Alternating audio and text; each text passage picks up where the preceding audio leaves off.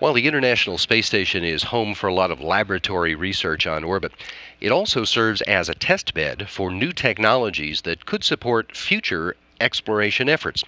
One of those experiments is a European robotics research project that's known as Haptics, and it had its initial on-orbit testing almost a year ago, in late 2014 and early 2015.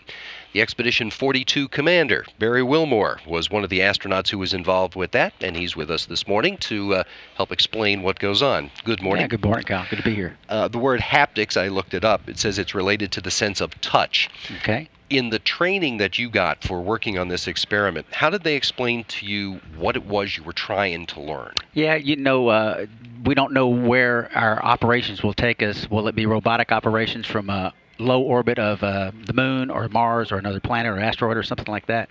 So right now, if you transit the time, if light travels 186,000 miles per second, so the transit time to Mars for signals to control things on the surface is roughly 20 minutes. So they'll send to the rovers that are there, they'll send a set of controls to those rovers, and 20 minutes later they get signals back where it moved and what it did.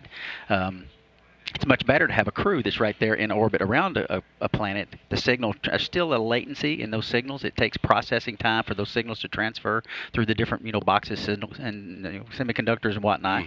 So there's a little bit of a delay even in that, but to be able to control those real time from orbit around a planet is kind of the synopsis of where we're looking to go with this technology. So yeah, you got to start somewhere, and it was last year, as you mentioned, that we started on orbit to start looking at these type of little delays and signals and whatnot, and how the one that's in control can affect the control of a vehicle with those little short latencies and signal delay.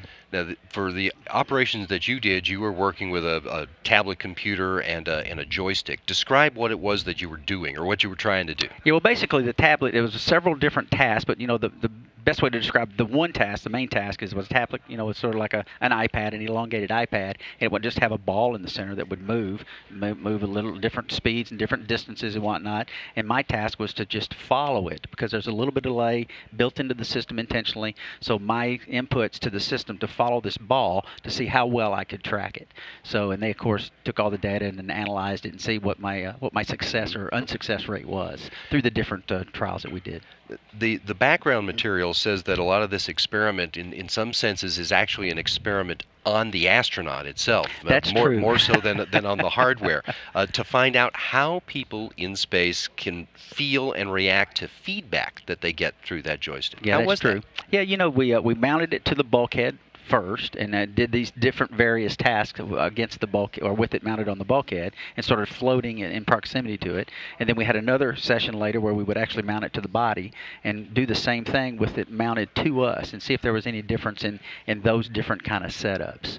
So like I said, following the signal, tracking it, going along, they analyzed the data. I think for me personally, I was the first one to do it. For me personally, I don't think there was a big difference. It was more of a comfort level for me. I'd prefer, just from the ergonomics of it all, to position it on me where I wanted it and work it from there, vice having to position myself in proximity to the box and work it like that, because I don't think the data was that varied between the two for me. I wonder if that would be a difference to that if you were doing it in a 1G environment as opposed to a 0G environment. Well, we did that, of course, in the training. We did it in 1G. I preferred in gravity to sit down and position the thing and sit there and do it, vice having it strapped to me. That was a complete 180. Yeah. It was a complete difference from what I felt like on orbit. So yeah, there's a difference. Using that joystick and feeling that force back from it, was that particularly different than, say, flying the Canadarm2 with the controllers that you have in that way? Yeah, you get pretty instantaneous feedback when you're flying the arm. There's not as much latency as we're built in, because like we were simulating signals to a planet that's however far away and coming back. So there wasn't a delay in that respect, or there's not that type of delay when you're working the arm. Plus you've got little bit different controls. Like I said, we're in the initial steps. How we'll do this, it's just a single joystick. Like I said, tracking task is what we were doing. So yeah, without that delay, the arm is very responsive, very predictable, and very nice to fly.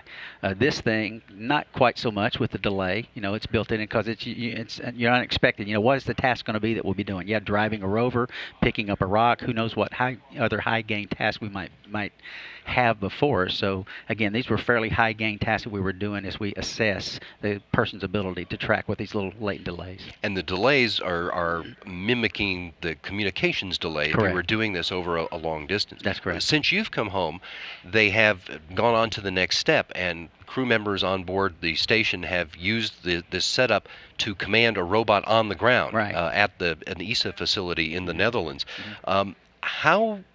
What is the point of that? Why would it be of value to have a crew member on an orbiting vehicle be able to command a robot on the surface of whatever they're orbiting? Yeah, again, like I said, because you're there is latency in signal. If we're trying to control it from Earth, wherever you are, it's going to be long periods of time. You can't do it real time because we're talking on the order of a minute. You put in a control, you move it an inch, you wait, yeah, it moved an inch, I want to turn, we just can't do that. So when you're in closer proximity, like in orbit around the planet, then you can do real-time maneuvers with these vehicles, or simulated vehicles, or projected vehicles, and effect almost as if in many cases the person was actually there. We have a robot. Robonaut is actually attached to a rover over in Building 9, and that's kind of the concept. With Robonaut is actually there, and you drive him around. You go and you control his movements from a distance. So that's on down the road as we progress, what we hope to get to. And take advantage of robotics in order to be able to do exploration that we don't have to expose humans to. Right. And of course, the human in the loop in close proximity to affect what you're trying to do. Much faster, much more efficient. Very interesting. Barry, thanks very much for helping me understand that. Yeah, thanks for having me here. Astronaut Barry Wilmore was the commander of the Expedition 42 on the International Space Station, and one of the first astronauts to perform the Haptics experiment on orbit.